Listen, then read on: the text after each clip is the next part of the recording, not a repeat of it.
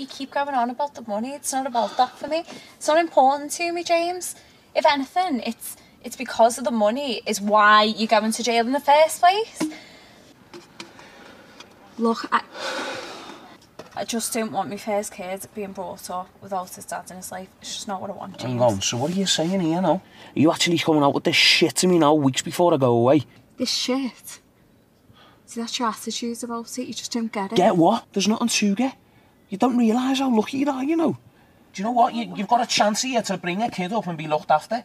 Fucking most girls around here jump to the chance. I'm not like that, and you know that. I've got a plan, I've got goals, I've got dreams, and you know what, James? Bringing up a kid on my own isn't one of them. No? You know, you came to my school years ago. Yeah. Service doesn't do that anymore. Preemptive learning, costs, red tape, bullshit. Was that any good? Pretty shit, actually. I mentioned it to my dad though. You know, when we started this, he knew you. Yeah? Came through the system too, did he? Nah. He knew you from way back. Mentioned the 80s, all the trouble, you and him.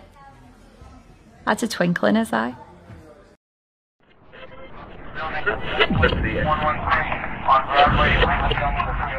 After the Americans came, it wasn't just musicians who were poor. When I was posting at Maja, I was really excited. Brutish Mukhabarat. My father tried desperately to find me a husband, singing Ronan Keating's Hardcore When You Say Nothing at All in the style of Dr. Dre. Women are too soft. This is a real combat zone. I fled.